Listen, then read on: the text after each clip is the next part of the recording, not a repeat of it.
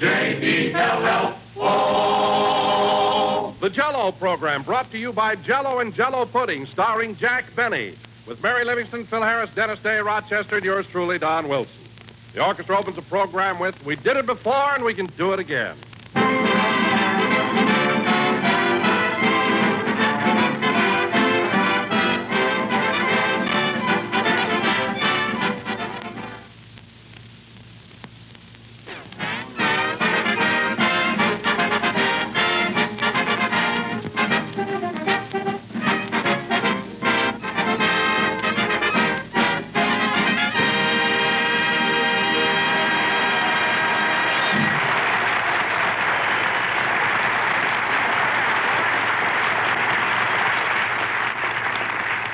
That was "We Did It Before and We Can Do It Again" from the Broadway show Banjo Eyes, played by the orchestra. And now, ladies and gentlemen, we bring you a man who gave a big party last Thursday at his home in Beverly Hills. A host whose Christmas dinner was the greatest thing since Harper's Bazaar diet, Jack Benny.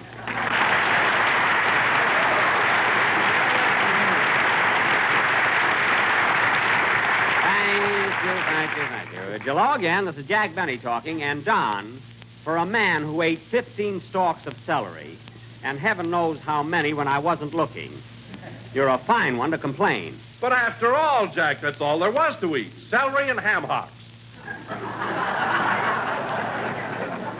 Ham hocks? I had turkey. You had ham hocks. Sticking that feather duster in them didn't fool anybody.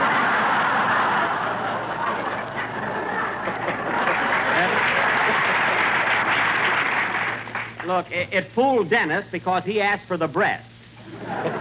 Anyway, Don, ham hocks are marvelous. I'm crazy about them. Well, I'm glad of that, because my wife says the next time you come to our house, that's all you're going to get. Well, that's the cheapest thing I ever heard of. You've got a backyard full of chicken. Anyway, Don, regardless of what you say, my party was a success. Hello, Jack. Oh, hello, Mary. Say, Jack, you notice anything new today? Well, let's see. Are you wearing a new dress? No. New shoes? No. New pocketbook? No. Well, I give up. What's new about you? I'm wearing that lousy mascara you gave me for Christmas.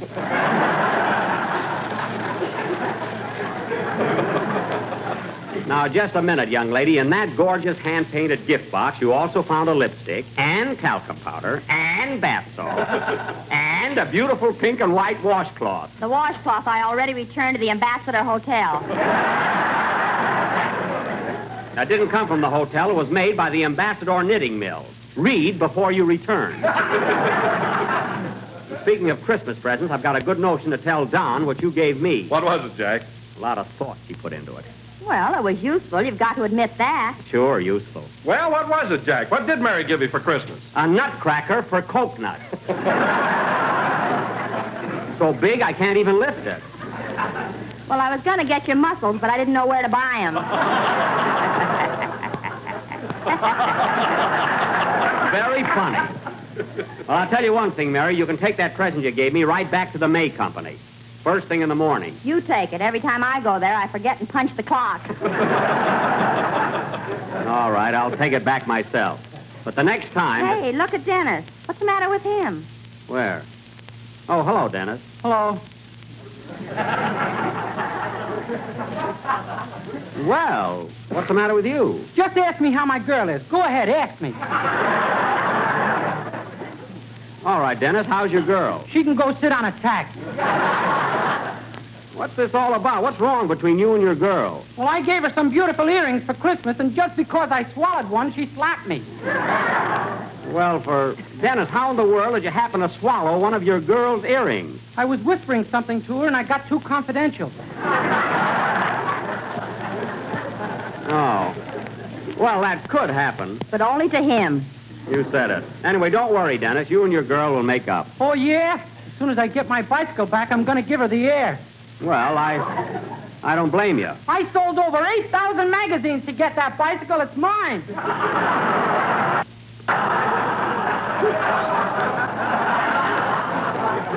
All right. Forget about your girl and your bicycle. And change the subject. Say, Dennis, did you have a good time at my Christmas party? Yeah, but gee, the turkey sure made me thirsty.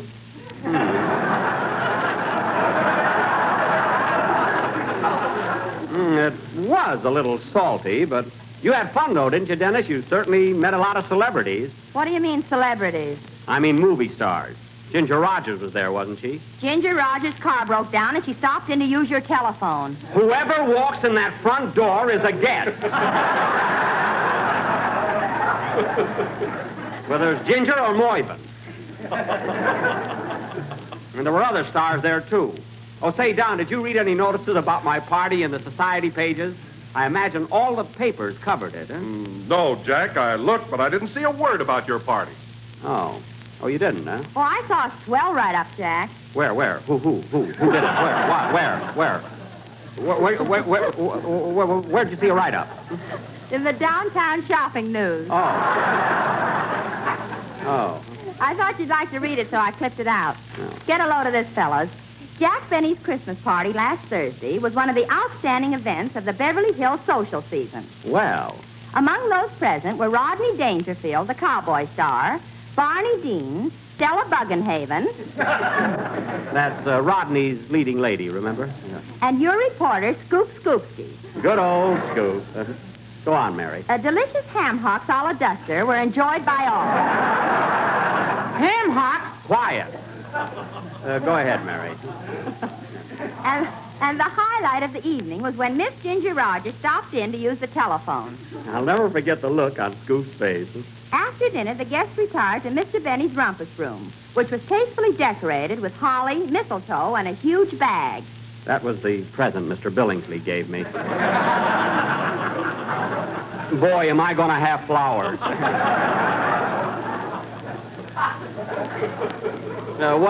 What else does it say, Mary? The party broke up around 10 p.m. when the ace of spades fell out of Barney Dean's sleeve.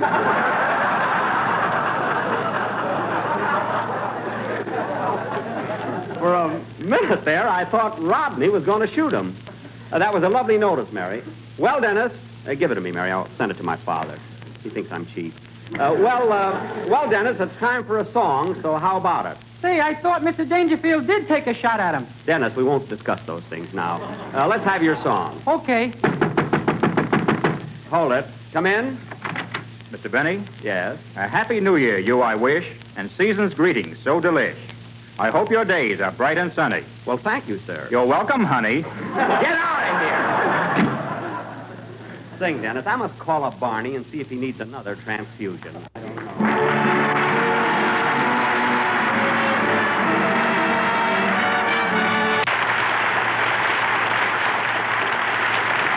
That was Who Calls, sung by Dennis Day. And, Dennis, that was swell. By the way, kid, before I forget it, I want to thank you for that lovely Christmas present you sent me. Shaving cream is one thing I can always use. Yes, sir. That wasn't shaving cream, Mr. Benny. That was a tube of anchovy paste.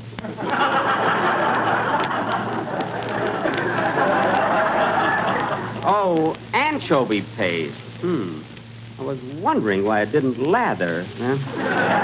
And now, ladies and gentlemen, the cat kept licking my face all morning. That should have tipped me off right there.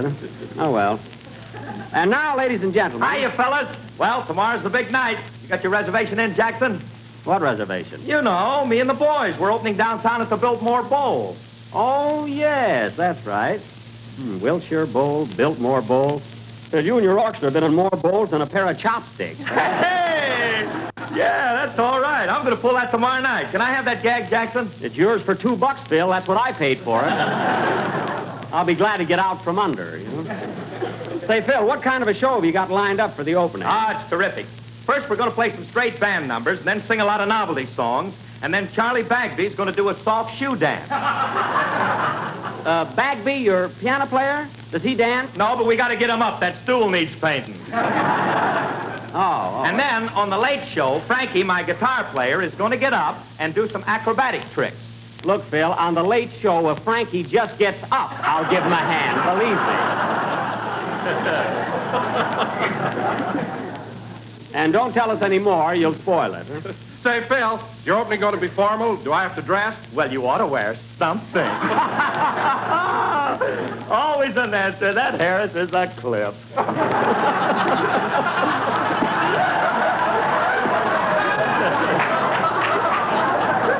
A clip. That Harris is a clip. What a character. Say, Phil, shall we tell... Shall we tell Jack the surprise we got cooked up for the opening? Yeah, Jackson, Mary, and me are going to do a cute little number called How About You? You know, it's the one that Mickey Rooney and Judy Garland sing in their new picture. Hey, that ought to be good. And listen, if you want another great idea, how about... Oh, this is terrific. How about in the second chorus, if I pick up my violin and See play... what I told you, Phil? Listen, Mary, it's Phil's opening, and if he wants me to play a violin solo, that's his business. Hey, Philzy? Them ham hocks I ate, but the violin is over my dead body.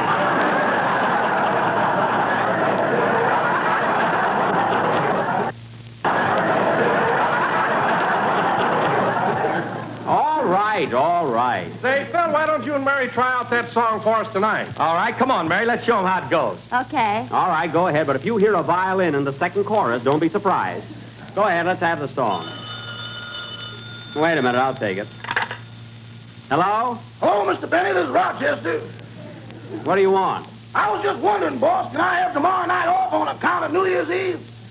Rochester, New Year's Eve isn't until Wednesday night. Well, I want to let my hair down, and it takes me 2 days to drink the curl out of it.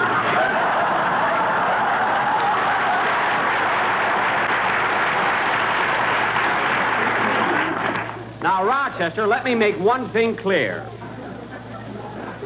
You're getting New Year's Eve. You're getting New Year's Eve off, and that's all. And furthermore, I want you to be back to work at 9 a.m. the next morning. 9 a.m.? Yes, 9 a.m. Okay. If I ain't in the kitchen looking at the rose bushes. I'm not going to hunt for you. Now, look, Rochester, there are a lot of things you can do on New Year's Eve besides drinking. You can throw confetti. Uh-huh. And you can blow horns. Uh-huh. And break balloons. Uh-huh. And when midnight comes and the old year passes out... I want to go with it.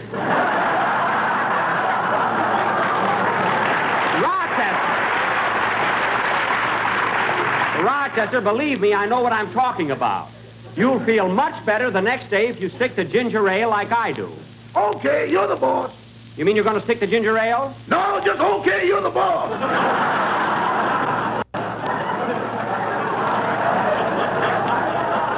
Well, I don't care what you do, but I want to see you 9 o'clock the following morning on the job. Goodbye. Goodbye. Oh, say, boss. Now what? I forgot to thank you for that beautiful Christmas present you gave me. That's all right, Rochester. I always wanted a fountain pen. That's good. Now that I got that bottle of ink, I'm going to buy one.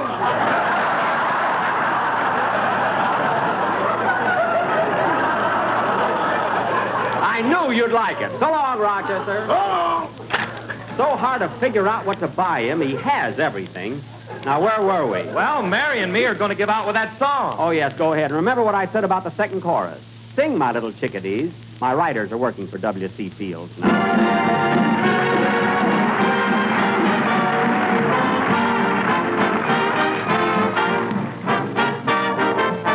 I like New York in June. How about you? I like the Gershwin tune. How about you? I love a fireside when a storm is due. I like potato chips, moonlight, and motor trips. How about you? I'm mad about good books, can't get my fill. And Robert Taylor's look gives me a thrill. Holding hands in a movie show when all the lights are low may not be new, but I like it. How about you? I like Fred Allen's jokes. Yeah, to a degree. I love the common folk. That was How About You from the MGM picture Babes on Broadway, sung by Mickey Harris and Judy Livingston, with violin hot licks by Jivin' Jackie Benny. You see, that fiddle bit in there really helped the number, didn't it, Mary? Didn't it, Phil? Didn't it, Don? Didn't it, Dennis? Who, me? Thanks. And now, ladies and gentlemen, as is our custom at this time of year, tonight we are going to present our annual New Year's play entitled The New Tenant, or Goodbye 41, Hello 42. Now, once again, I will play the part of Say, Mr. Benny, every year you do one of these plays, and I don't understand them. Well, you see, Dennis, these little sketches we do at the close of each year are not so much plays as they are allegorical fantasies. Oh. See, they deal with the abstract and the esoteric rather than with the prosaic. Oh, for heaven's sake.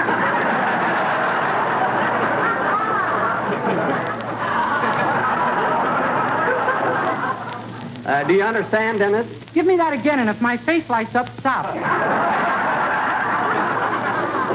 All right. Now, look, kid. Ladies and These gentlemen, sketches we do at the while close Jack of is each year explaining tonight's play are to not Dennis, plays let me in tell you ordinary about sense of the Jell-O word. with its new And they're locked-in not process. satires, such as we often do in motion Jell-O is pictures. not only economical and Dennis, easy to there's make, fantasy, but comes in allegorical 6 fantasy, delicious flavors. And they're abstract Strawberry, rather than raspberry, cherry, orange, other words, lemon, don't pay and any attention to what they're lime. saying. I thank you. But listen to the thought behind it. So remember, it's nothing but abstract symbolism. Have you got it, Dennis? Yes, sir. Rub a little on me, will you, kid? Phil, you've got an important role. You're going to be Uncle Sam, so study it. Now, in our sketch tonight, I will play the part of the old year, 1941, who has been living in a big boarding house called the United States, run by Uncle Sam and his wife, Columbia. Mary, you're going to be Columbia, and you have 48 children, one for each state in the Union. 48 children. Holy smoke. Well, you were born in 1776. Oh, well, that's not so bad then. Of course. And, oh, yes, you have some adopted kids, too, like Puerto Rico, Hawaii, the Philippines, and so on. And now for our play. As the curtain rises, it is almost midnight of December 31st. And old man 1941 is up in his room, packing his bags and ready to make his exit. Curtain. Music.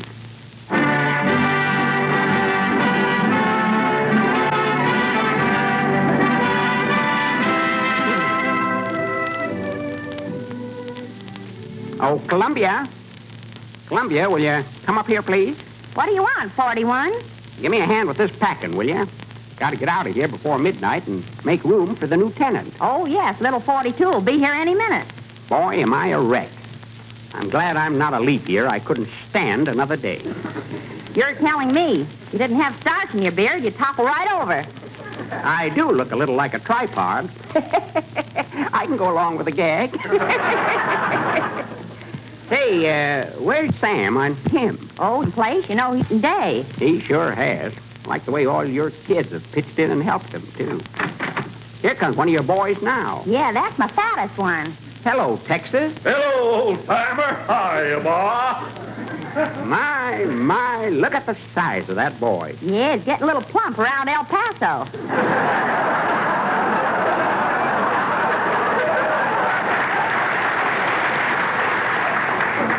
His Galveston could stand a little reducing, too, right? Fine boy, though. Say, Ma, have you seen Pa around? I got some new airfields I want to show him. Oh, he's out in the yard somewhere, and he's madder than a hornet. I'll go look for him. See you later, Mom.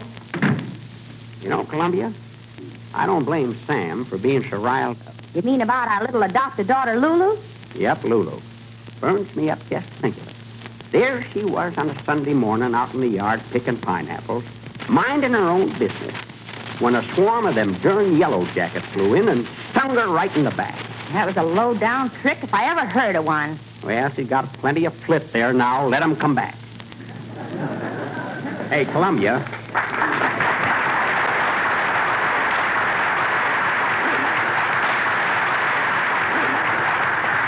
Columbia, hand me some of that swing music, will you? Might as well pack that. Take it along with me. Here you are. Thanks.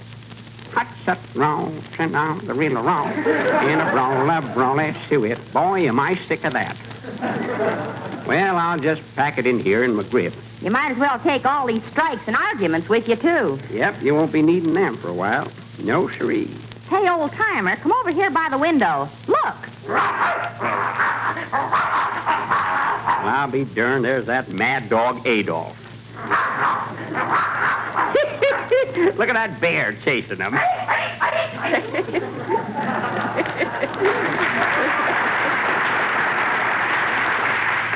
Is that a Russian bear? It ain't Carmichael. Look at him go. Oh, shut up, Benito. Who cares about you?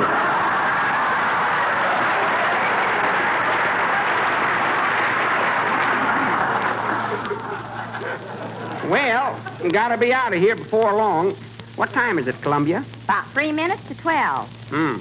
I better get finished up here. Doggone them double-crossers. I'll get even with them if it's the last thing I do. Here comes Sam now. Hello, Uncle Sam. Ain't you gone yet? Nope, got about 2 more minutes. Now, calm down, Sam. Don't get excited. Well, it's about time I got excited. When I think of what they're doing to my boy Manila. Well, I don't blame you. I'm going to kick the teeth out of them yellow devils. That's about all there is to them anyway.